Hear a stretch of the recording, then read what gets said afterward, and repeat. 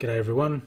This is the next project I want to tackle is a 43rd scale white metal kit from Tameo from Italy.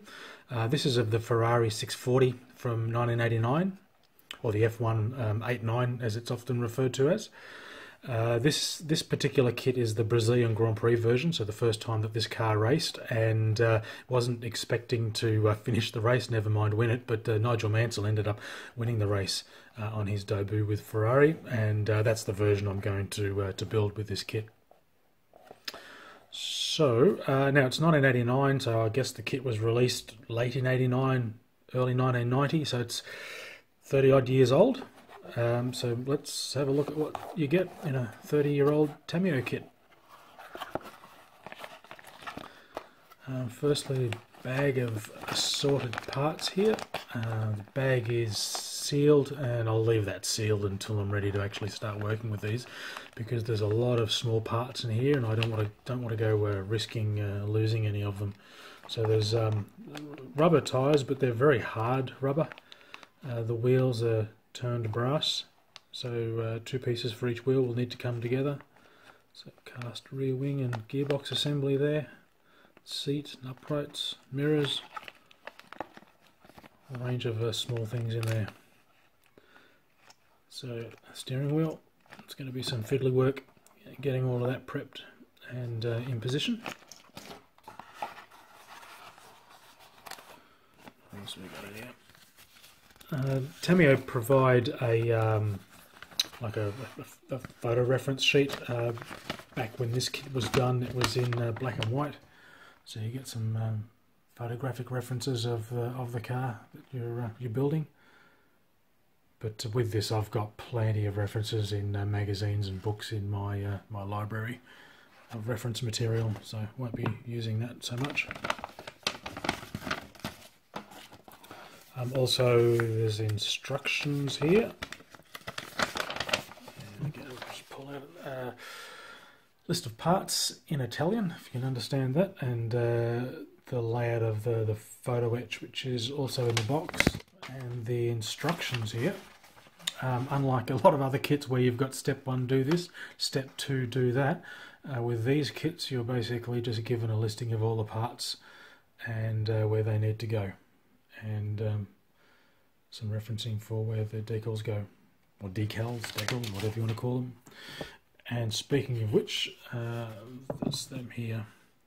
So these are cartograph decals, so hopefully, even though they're 30 years old, hopefully they're still going to be okay when it's time to use them. I won't try and flatten this sheet out yet. I'll just use the decals one by one. Very basic colour scheme on this. It was just bright Ferrari red, I guess, and black. You can tell how old the kit is though, because check this out, Marlboro.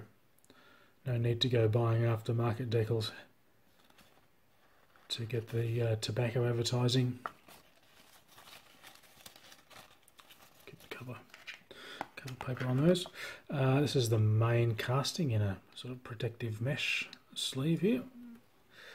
So two parts, a top body and the floor, which has got the cockpit sort of moulded in here.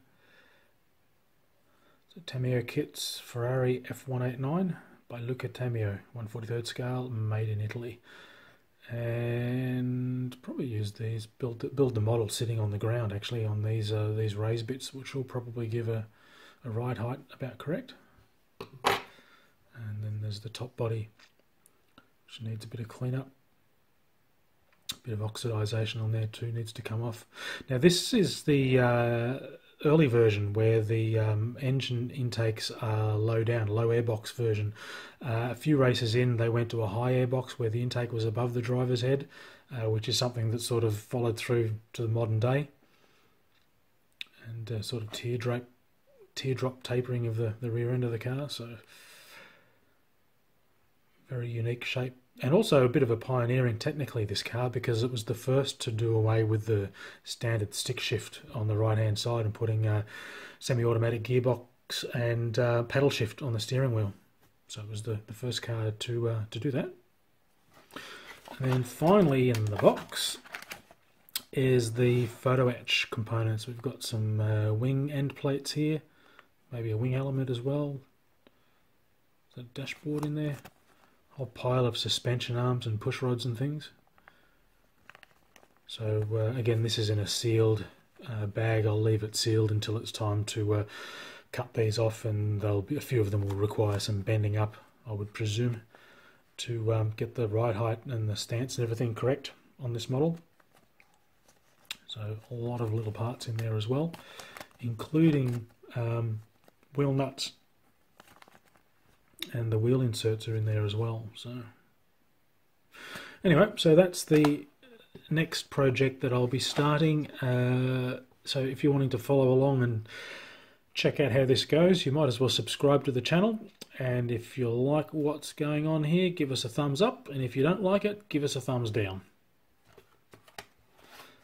Till next time, cheers.